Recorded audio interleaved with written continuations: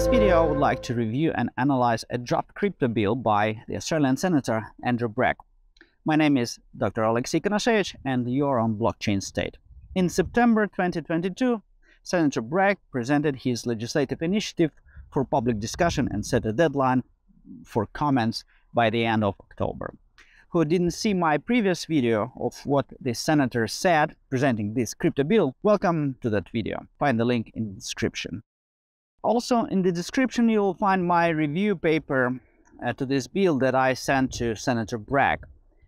It's a bit shorter than this video. This video is the full version of my review. Now let's take a closer look at the bill and review.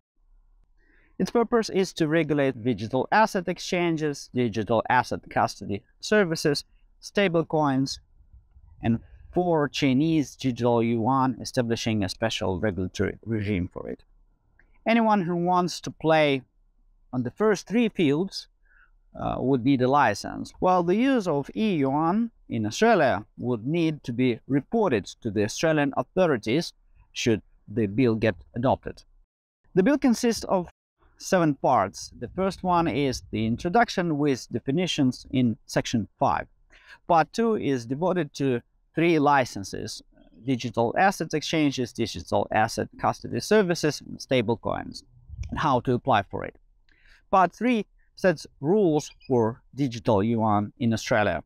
Parts 4 to 6 set rules on the functions and powers of government bodies, their interaction in reporting to the Australian Parliament. And the last part 7 provides transitional conditions of this act.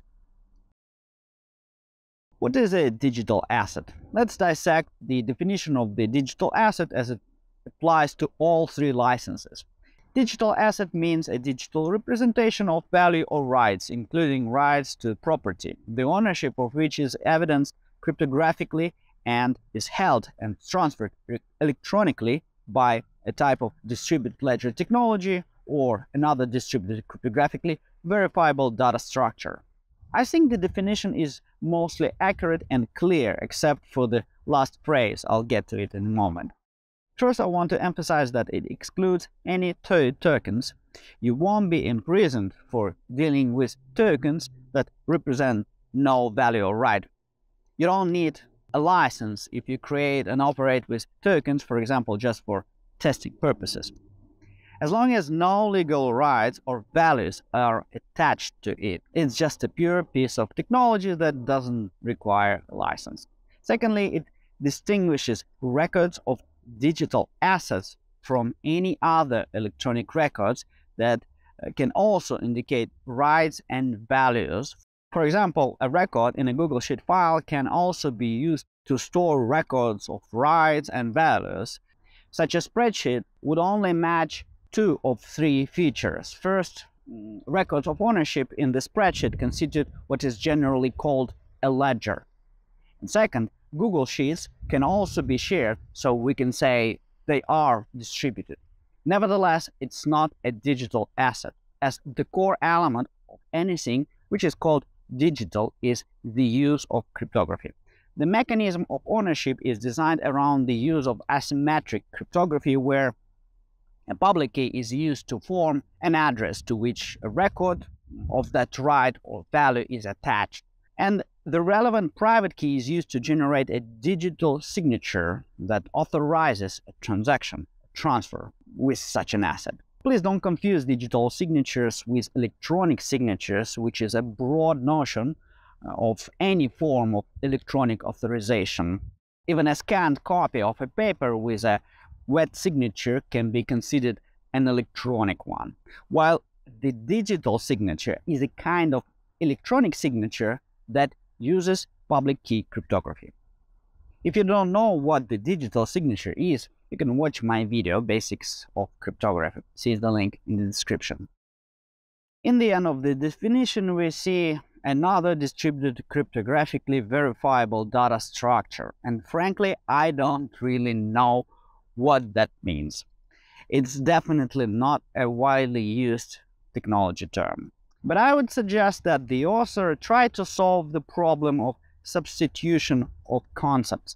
Blockchain and distributed ledger technology are not formalized concepts. Based on my observations, people call blockchain or DLT whatever they want, and hence nothing limits them to stop calling it DLT at all, but inventing a new term just to avoid overlapping with the law.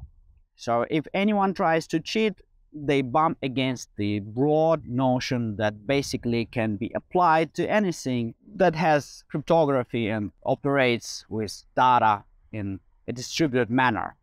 The downside of this approach is that it gives the supervisory bodies discretionary power, and this is always a risk, as it works well until the authorities go off the rails. Such discretionary power provided to the regulators can be limited with a risk-based approach that I will discuss in a moment. Digital asset exchanges. Who need this license? A systematic analysis of Section 8 shows that the bill excludes individuals from this equation. Only incorporated entities can obtain this license. And correct me if I am wrong, but I understood that individuals may commit an exchange transaction, and that will not be a violation of the law. However, I would like to hear an opinion of the author of this bill and other lawyers on how they understand Section 8 and similar norms for two other licenses. And frankly, when I read this text, I thought, what a good idea to write acts using plain and simple language. Legislators adopted those laws about plain language in the US and recently in New Zealand for a reason. Bureaucratic language makes it harder to understand, even for lawyers. I wrote some laws and policies. I know that it's not an easy job. They got very complicated and entangled. The truth is that it's much harder to keep it clear and consistent. Second is the geographic criterion. A license is needed once a trade or commerce occurs between Australia and places outside Australia or within Australia and its territories. We sorted out what a digital asset is, but what is an exchange of a digital asset? According to Section 5, a digital asset exchange means a facility through which one or more of the following kinds of exchanges are regularly made. A. Exchanges of digital asset for currency, whether Australian or not. B. Exchanges of digital assets for another digital asset. C. Exchanges of currency, whether Australian or not, for digital assets. And there is one exception. The Australian license is not needed if the person holds a recognized foreign license that authorizes the person to operate the exchange, and the minister is responsible for recognizing such licenses. Those who violate the law shall get a criminal punishment, 5-year imprisonment or a fine, and a civil penalty. The bill outlines licensees' obligations. A. The maintenance of a minimum amount of capital. B. The regulation of the conduct of the exchange's participants and protections for the exchange's participants in relation to their participation. C. Procedures relating to the exchange and monitoring activity facilitated by the exchange. D. The segregation and management of funds, including digital assets and any other kinds of assets of the exchange's participants. E. Cybersecurity. F. Disclosure of information to the exchange's participants. G. Record keeping and reporting. H. The obtaining, use, and disclosure of information, including the disclosure of information to ASIC, APRA, or another authority of the Commonwealth. As you see, the bill doesn't establish a certain minimum amount of capital for licensees or other specific conditions. According to Section 20, the minister may, in accordance with these rules, A. Impose conditions or additional conditions on a license, or B. Vary or revoke conditions imposed on a license. ASIC, the Australian Securities and Investment Commission, is the supervisory body according to this Act. Introducing this bill, Senator Bragg wrote that there is a risk of stifling the industry, and he didn't want the regulators to run the show. But reading the bill, I have an impression that things can easily go wrong with it. If I didn't want to stifle the industry, I would choose another tactic. I would design simple rules and limit the power of the bureaucrats by introducing a risk-based approach, which I will discuss a bit later, and a declarative principle to make licensing easier. It's widely known that Australia's current financial and banking regulations are very complex. There is a risk that the proposed legislation will stifle the fintech and DeFi industry, which appeared as a response to excessive bureaucracy and outdated regulations in the first place. For example, throughout the years of a regulatory regime for purchased payment facilities, PPF, in Australia, only one company managed to get this license, PayPal. At the same time, dozens of providers operate in the European Union under their similar electronic money institution license. For exchanges as well as for other licensees, it is proposed to introduce alternative tiers using a declarative principle. Under this principle, the regulator approves an application without actual expertise, only formal verification, when it contains the applicant's statement of satisfying all the requirements of this license, and if such an applicant, 1. Limits the exchange volume up to, say, $10 million daily, and 2. Guarantees its liability by A. Having insurance coverage provided by an Australian insurance company, or B. Having a financial guarantee provided by an Australian financial or banking institution of that volume. The volume in tiers can be variable and gradable. For example, volume guarantee 1 to 1, 10 to 10, 100 to $100 million, and so on, and up to some amount after which the licensee shall obtain the full license. Digital asset custody services. The second license is for custody services. The bill defines digital asset custody service means a service prescribed by the rules that relate to the safekeeping, servicing, or management of a digital asset. And here we encounter the second vague definition, which provides discretionary power to the regulator. I will analyze it in the end of this section. Let's have a look first at what conditions established this bill. Here we can observe similar norms for exchanges. It applies to incorporated legal entities that provide services in Australia. The license is not needed if you have a recognized license abroad. But if you violate the law, civil and criminal penalties can be applied, including 5-year imprisonment. Among digital asset custody requirements are A. The designation of key personnel in Australia to be responsible for the provision of digital asset custody services by the licensee. B. The maintenance of a minimum amount of capital. C. Proper auditing, assurance, and disclosure arrangements. The current Australian Financial Services AFS license, which includes custody services, generally covers the field of the asset custody. Therefore, it's unclear why it would be better than the existing AFS, considering that 1. The regulator will be the same ASIC. 2. This legislation establishes high-level norms, leaving discretionary power to the regulator to elaborate on requirements. The legislator can address the problem by providing alternative license tiers that I already discussed, and by enjoining the regulator to develop risk-based requirements, which I will discuss later. There is also a concerning aspect of providing such a broad definition of custody services, such as safekeeping services or management of a digital asset. The regulator may interpret that escrow services require the license, and having no risk-based tiers will mandate the same requirements as other custodians. Escrow can provide arbitration dispute resolution services under multi-signature schemes that technically restrict their sole control over the asset.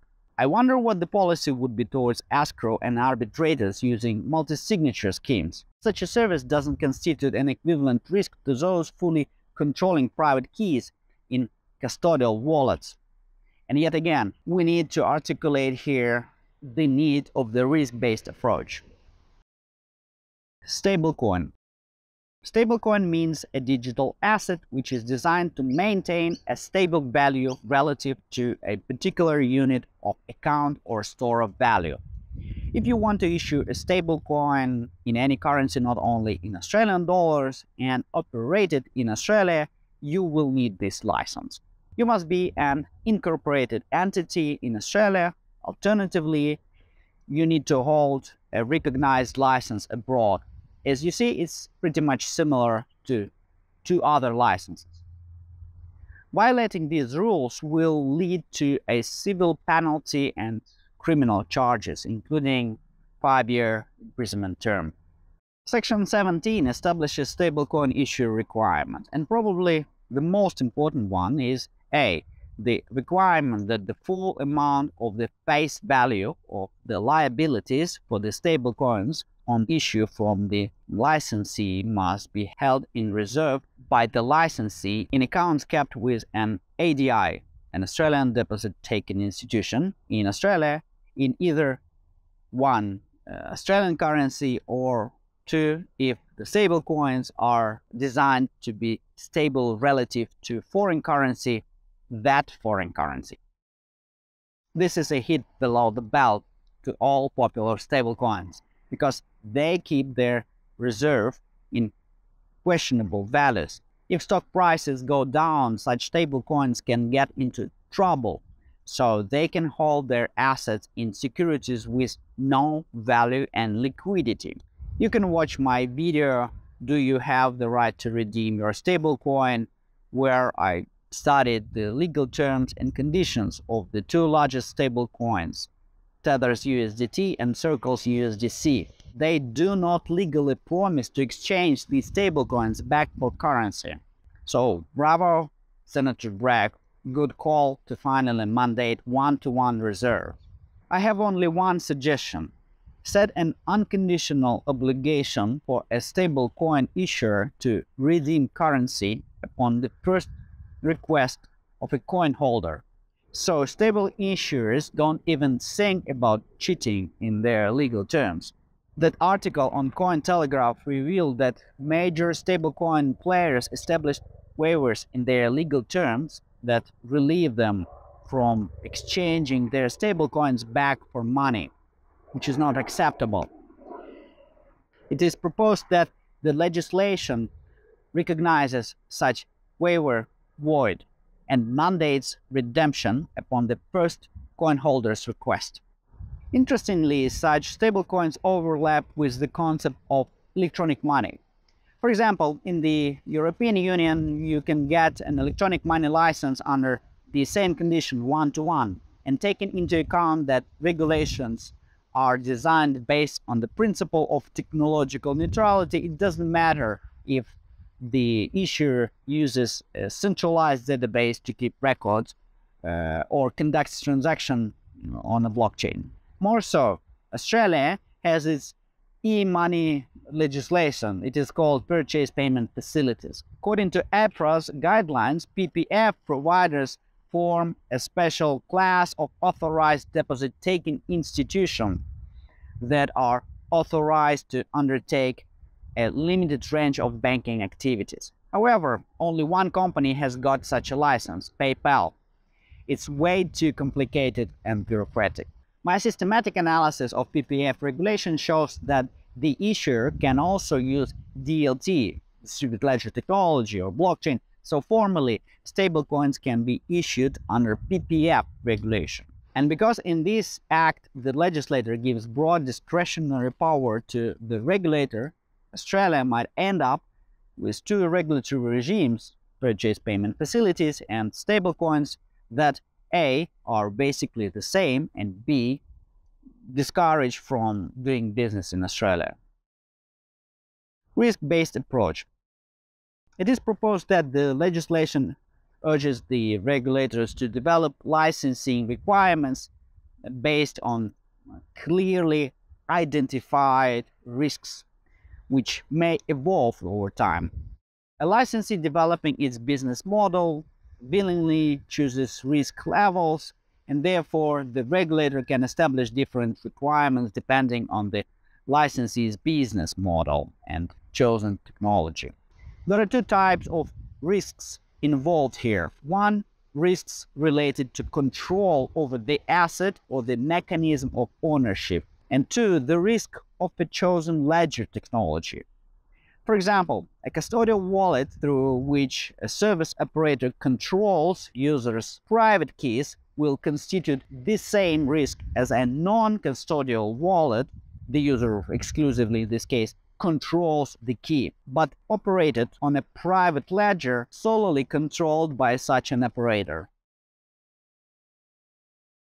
Using the word blockchain may mislead the average user, as the operators arbitrarily use this word towards all sorts of technologies, creating an impression that such technology ensures a certain class of security.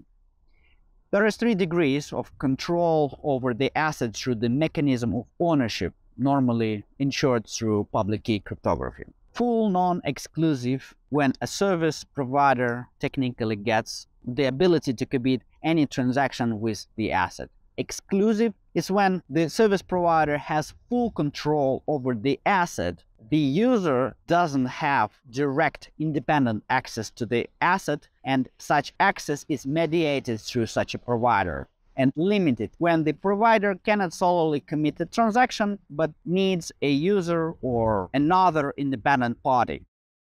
Some multi-signature schemes provide limited access. Full and exclusive constitute the highest risk towards an asset, as the custodian can misappropriate funds and commit an unauthorized transaction. Therefore, I would separate custodial services with full and exclusive access, and such services as escrow and arbitration, in which the provider is technically limited to solely commit a transaction.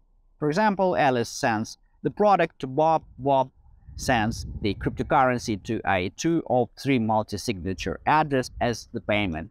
The address is controlled by Alice, Bob, and an independent escrow, Chuck. If Bob gets the product, Alice and Bob will sign the transaction and release the funds to Alice. But if they have a dispute, Chuck will sign a transaction with either side. Also, this scheme can have Judy as an arbitrator, and Chuck in this scheme will play only a technical role of the keykeeper, but will follow the legal instruction of Judy.